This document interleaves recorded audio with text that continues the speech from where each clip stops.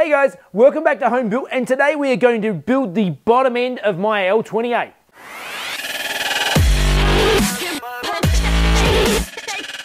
Alright, so as I said, I'm quite excited today. I actually get to start building the bottom end of this engine and putting it together. The very first thing I need to do though is I need to go through and make sure all of the bowl holes are clean, they've got good threads, and that means going through and running a tap through all of them. I only actually own a couple of bottoming taps, and they're the ones you need to use. So instead of tapering at the bottom, so when you're actually cutting a thread, you use a tapered tap. A bottoming tap has the threads go all the way down and it's square at the base, so it can get a thread all the way to the bottom. I don't have that many bottoming taps. I'm just going to use the regular taps as long as it goes in smoothly. It's quite important, particularly when you want to torque up things to a correct spec, that you've got a nice clean thread so that you're not getting a false torque rating on just a little bit of grot or a little something in the hole that's sort of creating that little bit of extra tension, and it's not actually to that proper tension. So, all right, let's start tapping some holes.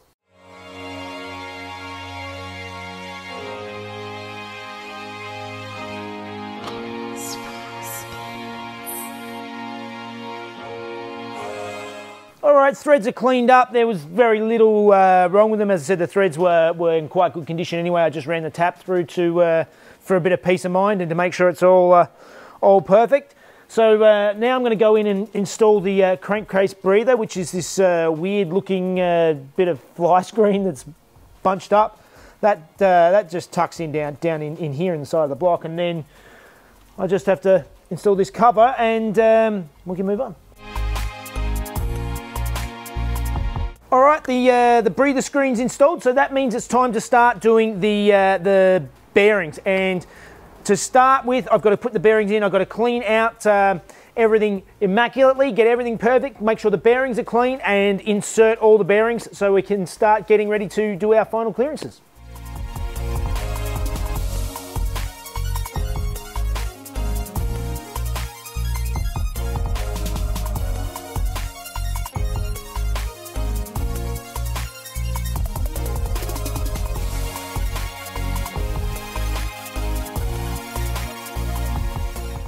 Okay, so the bottom row of bearings are now in place, or actually I suppose they are the top, but yeah, the bearings in the case are there, and now I've got these main caps that I need to install bearings to.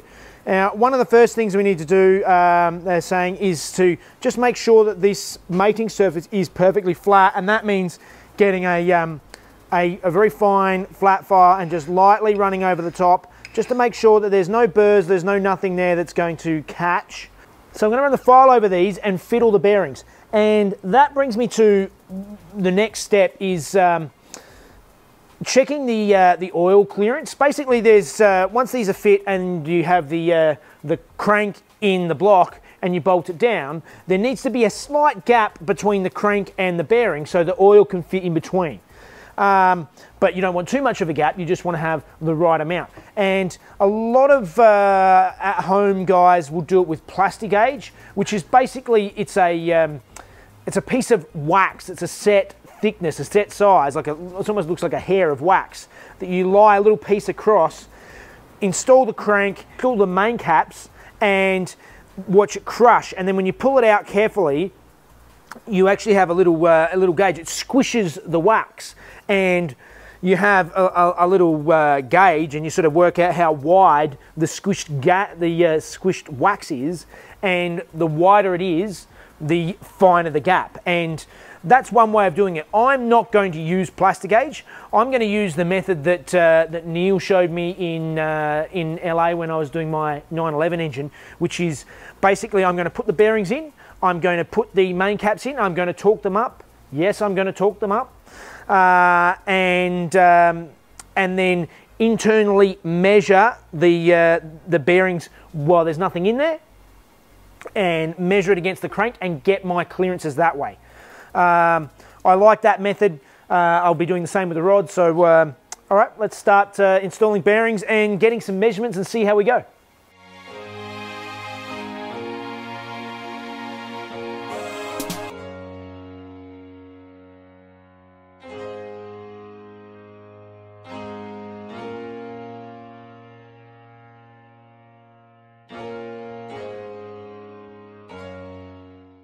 So now I've got these all in here, I need to go through and torque them up, and they need to be torqued up to 33 to 40 foot-pounds of torque. That's the final torque rating. I'm going to torque them up to 33, and the way I'm going to do that, using a torque wrench. Those, most of you guys know what a torque wrench is or have some idea of what it is, and basically this particular style, you wind up the spring inside, and as you get close, it'll sort of, you'll get close, and then it'll click when you get to the right torque setting. We have that, and I did lots of backwards and forwards about getting some really expensive torque wrenches and things like that, but the main thing is very expensive torque wrenches are very good in having being very accurate, at least when they're new, to the exact spec. The thing is over time the springs can change, they can slack off or whatever, and the accuracy can change slightly. So what I've done is I've got some torque wrenches from Super Cheap. I've got a range that I use, and I'm quite happy with the results I can get from these, particularly because what I do is I've got the regular torque wrench, and then I've got this this sort of cool little adapter I've got from them as well. It's a digital adapter, so I can just attach this to my regular ratchet, and then I can use this regular ratchet becomes a torque wrench. So I can go with the manual torque wrench, and then I can back it up with this. So I've cross-referenced, I've made sure they're still both within spec, at least they're both reading similar, and I'm comfortable enough with that. So let's go through now. What I'm going to do is I'm going to torque these up first to about 15 foot-pounds, so sort of about halfway, and then I'm going to go through and torque them through to the 33 foot-pounds each. And then we can start measuring them and seeing if they're within spec and compare them to the crank. So, torque wrenching time.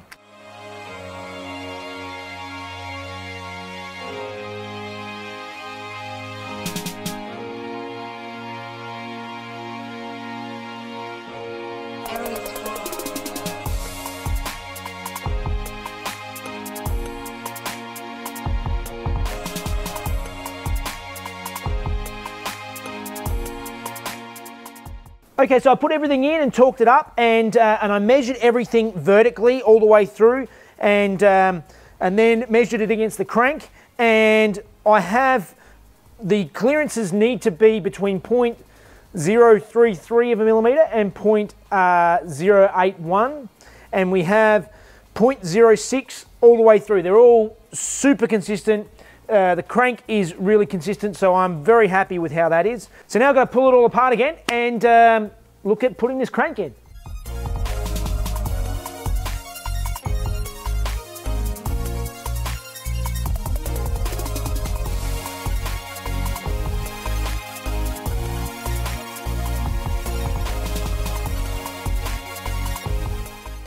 Next step is to go through and install the rear main seal onto the crank.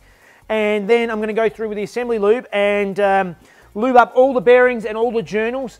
Using the assembly lube, it's just making sure that nothing is dry when the car is first started up. It's all well lubricated, and it's not going to wear anything out. So let's get into it.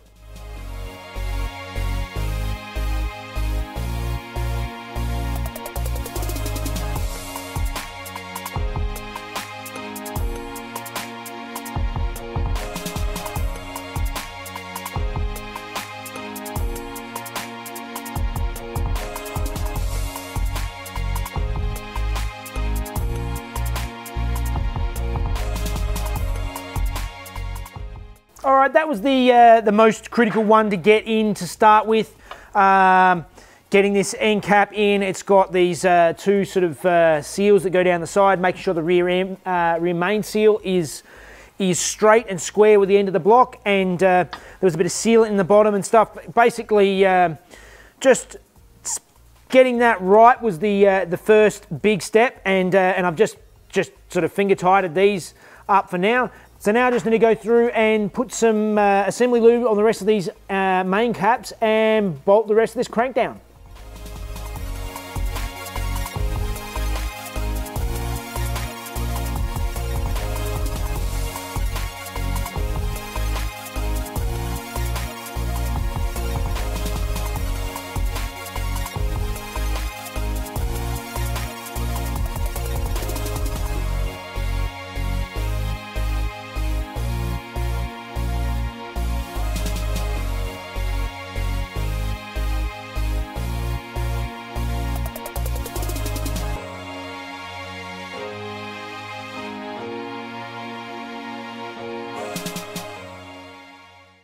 right, the crank is in and it's all torqued up, and it spins nice and freely, which is something you need to make sure you check. It's not getting stuck or anything. It spins, so that's good. I'm happy. Everything is working. Everything's in spec.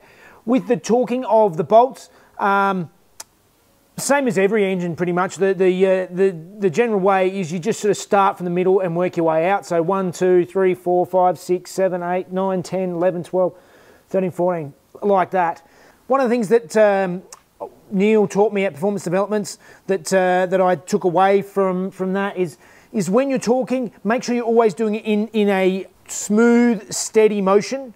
Don't sort of crank it on until it clicks. Like, you know, get a nice, smooth, even motion, and you'll have a nice, even torque spread. And also, you have to make sure you lube up the bolts. So, you know, in some ways, I always thought you might have put some Loctite or something in them, and that's not what you do at all. Actually, you put some grease on the threads and underneath the caps so that they flow smoothly. So again, like I said with the tapping out the holes, is there's no contamination. You get a nice, smooth, clean torque, and once they're torqued up to spec, they should be perfect. So, all right, cranks in, moving on. Okay, my next job is to measure ring gap. So measuring ring gap means putting the rings into the block and then using the piston, slide them down inside the block, about 3 inches, and then running through with a feeler gauge.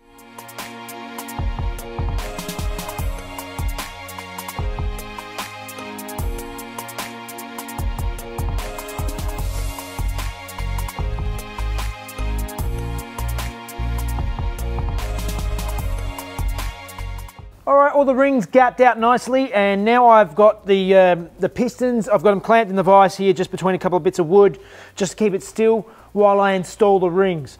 I don't actually have a proper ring expander, which makes it a lot easier and a lot less likely to damage the rings, but done one already just using a pair of circlip pliers, and they make it a lot easier. So yeah, just using these, they fill the spot. So let's install some rings.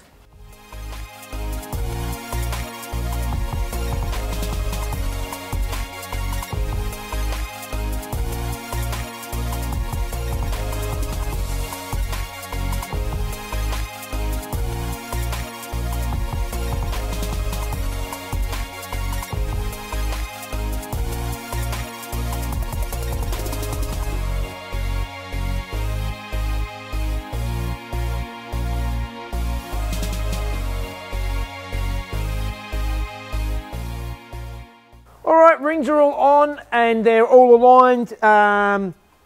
You have to make sure you align them. They're all offset so that they don't line up in theory, so it doesn't let as much compression through the gap if they're all lined up on the same side, or oil from the bottom.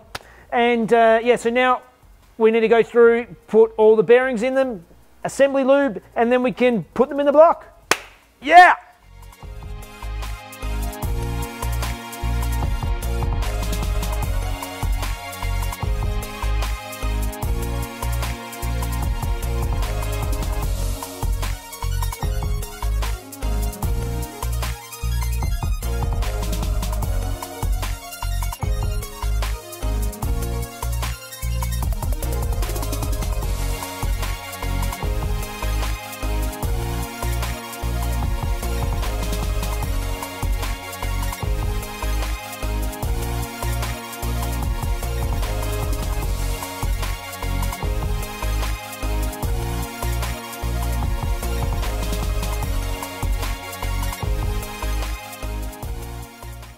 All right, the bottom end is together. I actually, all the pistons went in quite easily, and I got my first experience building an engine at all with Performance Developments only a few weeks ago. This is my first solo attempt at a bottom end, and I'm really happy. So it's all done. Next week, I'm going to have to get into that head and get the head assembled. So, and then hopefully we can put this whole thing together.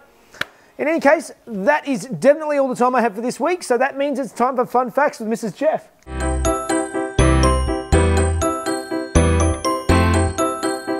Hey guys, the rules for the Bathurst 500 changed for 1967 after the previous year's domination by the Minis. This change favoured the larger and thirstier Fords and Holdens.